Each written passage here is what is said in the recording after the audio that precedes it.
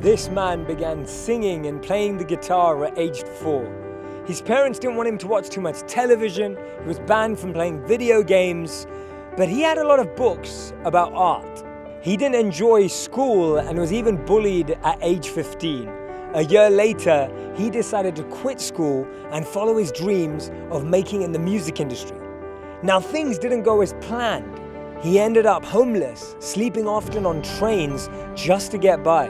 This lasted for around 3 years where he had nowhere to live.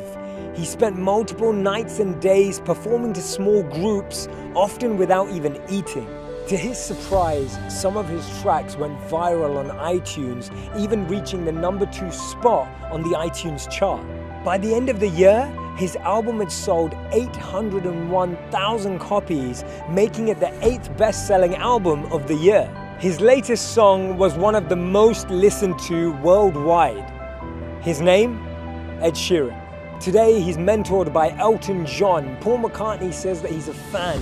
He's even written songs for Taylor Swift, One Direction, and many, many more. Ed's story teaches us that there's no such thing as an overnight success. He was so shocked and surprised when his album went viral online, but when you look at the struggle before that, you see the pain he had to go through. Often we only view people's success as what we see in their highlight reel, and we forget what they actually had to go through to get to that stage. And that's why the next time you see someone that you think is successful, don't focus on what they're doing now.